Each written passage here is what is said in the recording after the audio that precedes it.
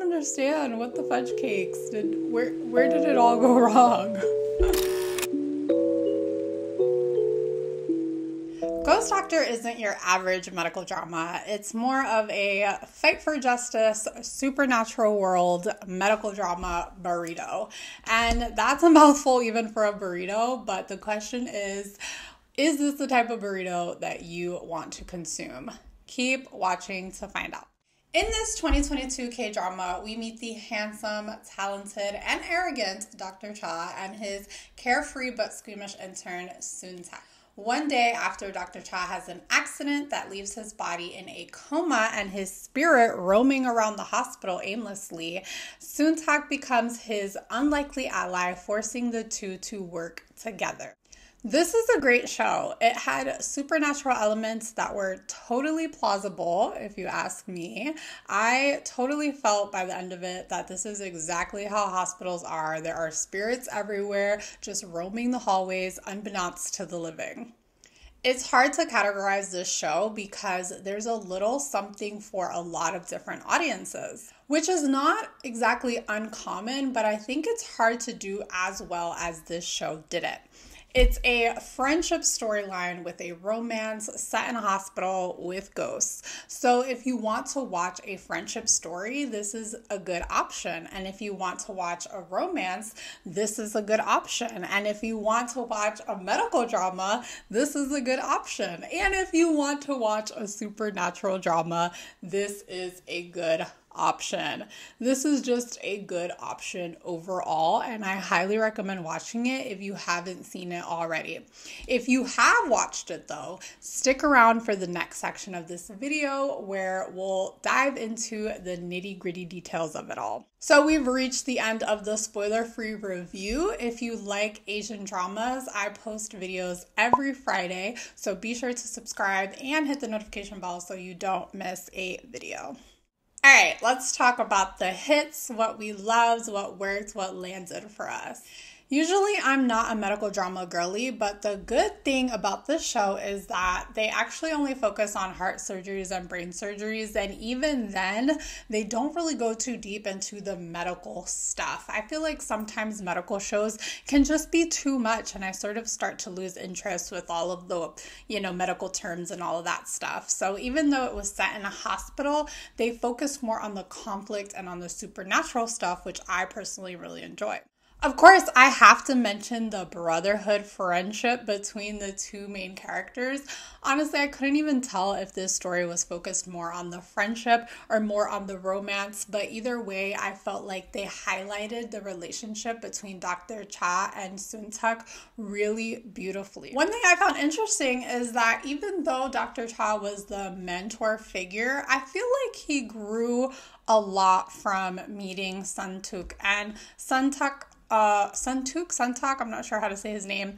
They both got something out of it, but I feel like Synopsis helped Dr. Cha change the trajectory of his life. Like he was going down a really bad path, and by meeting him, his life changed, I thought the ghost characters who were in the coma gave the viewers a visual representation of the reality of what it's like to be in a coma. Just the way that they were sitting in that waiting room day after day with no guarantees that they were actually going to wake up. That was so sobering. And I say them and not Dr. Cha because Dr. Cha was bound to wake up, right? This is a K-drama after all. He was the main character, so one day he was going to wake up. Ultimately, I don't really watch dramas to be reminded of real life, but I did appreciate what those characters bring to the story. I appreciated the full circle realization that Tess was the one who possessed Dr. Cha in the first place, and I sort of had a hunch about that, but he was also the one who saved Seung-Tak, which I did not see coming. I think he was the glue that sort of brought the whole story together, and he was kind of the narrator, even though he didn't actually narrate the whole thing, but he was kind of guiding the characters every step of the way, and I fully appreciated his character. All right, on to the misses, the shortcomings, and the not so great moments. I didn't realize I was a low-key Bum Kim fan until I was highly upset that he didn't get his happy ending scene with the love interest in the show. What was that whole scene about with the other resident doctor, you know, lending her the books and all of that? Why did it end on that? Like, I don't understand. What the fudge cakes? Where did it all go wrong? Okay, so bear with me here. Maybe my memory is failing me, but I swear there was a scene where there was a black figure kind of lurking in the shadows, and I was honestly so excited about that, but then I never saw it again, and I wasn't sure if I just made up the whole thing or if it was actually in the show and they just like didn't talk about it anymore, or maybe it was just like a thing that they mentioned in that one point. Like, what was happening with that scene? I really don't know how I felt about the doctor going on dates with Seung-Tak while he was possessed by Dr. Cha.